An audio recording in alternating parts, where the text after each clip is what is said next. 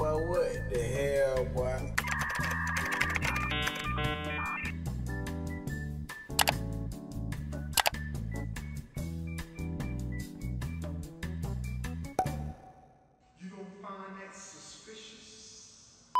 Hey everyone, Thordan Smash here, and I'm joined by Muffins, who is a former player on Complexity, Fnatic, our fourth man on Oxygen Esports currently, and best of all, my roommate throughout ALGS weekend. And today we're actually going to be talking about how the meta is going to be shifting in the near future. HisWattson has some complaints about the digital threat, and there's some visual clutter going on in the game, and it could be very interesting on what Respawn does going forward with that. We're also going to give out 45 bucks. All you gotta do is like, comment, subscribe. You guys know the drill, but without further ado, let's jump into today's topic. So if there's one conflict that will always be around in Apex Legends, it's basically how the pros and the general community have some disagreements sometimes on what needs to be changed. However, if we look at the ALGS from the other day and you see all these different cat walls and the Bangalore smoke in the back, your first assumption is probably that they're trying to summon Cthulhu or some kind of mystical creature, but nope, this is just all the visual clutter that is going on in the game now with the new catalyst walls and the smoke. And visual clutter has always been an issue in Apex Legends, but now it seems that it might be going just a little bit too far. However, one of the solutions proposed by HisWattson is actually the fact that they want the threat removed next from the game, or at least they think it should be modified to be played in a different way. He did also come up with an idea to fix it. He wanted to add a laser similar to the Vantage ult when aiming down sight, and the digital threat can be toggled on and off similar to the 1-2 that will add more counterplay to their initial spray. And while I do understand this, because the digital threat is kind of overpowered right now, you can basically sit and bang smoke and see an enemy and shoot them and not have to worry about getting hit at all because it's just so visually striking. However, I will say that the digital threat is a legendary item. It's supposed to be hard to find, although you can craft it some days, and that's kind of the purpose of a legendary weapon. This has been a common theme with Apex Legends and things getting removed from the game. I'm sure many of you remember that we used to have gold knockdowns that pros called for it to actually be removed from the game completely. And this had a strong proponent of PvP in it. It was a former coach of C9 and also Dark Zero. He basically said change self-res so if your team is all down in rank, you are out of the game. The item is so uncompetitive. And he's not wrong, and the devs did actually go ahead and change how the gold knockdown works. It basically now allows you to pick up your teammate with a little bit more health, and the self-res mechanic is completely gone. And while I do agree that it is not a good item for ranked, it was actually pretty fun in pubs and made for some crazy end games or clutches that you could pull off. There was once a time where the Kraber was more powerful than it currently was, but some pros, along with some content creators, did explicitly say that they really hated the item, and Respawn developers did respond, and eventually the Kraber did get a little bit of a nerf. It's still a powerhouse, but we even had something even more recent than all of this, and that's even the charge rifle, which players were complaining about last season. And as we all saw, we have the brand new charge rifle, but you have Zero saying the charge rifle needs to go into the care package. Gun is ridiculously unfun and way too rewarding for how low skill it is. And Imperial Hal agreed, saying you don't like getting shot from 200 meters away while having to calculate a 3v3, just don't get shot, lol. And they're both right. The charge rifle in its former state was absolutely horrible, but I don't think that's really the point of the issue, because as some people have pointed out, pros play a ton of hours on the game and they are able to do things that the general player base just cannot. In a game where the importance of your skills and gun outweigh the importance of your skill with legend abilities, is influencing pick rates and dictating the meta that people see that pro players do actually always creates a situation where an actual meta probably will never be able to be established. If anything, I think a good idea or a good concept would be to have different items work differently in ranked, and then a regular trios and duos playlist. You could have some fun throwbacks to the original items, having a gold knockdown come back the way it was, or even having a charge rifle appear once every now and then in a limited time mode would be something that would be very fun for the player base, maybe like a throwback Apex Legends day. And I think this will be a continuing trend that we see going on in the game in the future in regards to buffs and nerfs. Imperial Hal and a lot of other pro players have explicitly stated that they think controller aim assist should be nerfed in Apex Legends, and lo and behold, once again, devs have actually stated that they are looking to go ahead and actually nerf aim assist in the near future. Whether or not that's going to be the 0.4 aim assist is unknown at the time, as they have said it's going to be a little bit more complicated than that, but I do think that it is important to have a ranked comp integrity with the item play, and then also have a pubs playlist where it can be a lot more casual in these kind of fun situations where someone gets a gold knockdown self revival at the last couple of seconds. Could be really fun for just the general players. So it'll be interesting to see, because EA CEO did actually just say the other day that they are going to be doubling down and reallocating a lot of investment towards 5 or 6 global massive franchises, including Apex Legends, which means that the ALGS pro scene is actually going to be growing in the next year, and that they're going to be trying to put a lot more into it, which could mean that they are going to continue to try to make the pro player base very happy, which could once again continue dictating the meta for the rest of us. Let me know down below, guys, what kind of meta changes would you like to be seen in the game going in the future, and do you think that ranked and pubs having different items would be good? Also, don't forget to check out this channel by my editor Novell, who does amazing Apex Legends content. Until next time, Legends, keep singing the Outlands.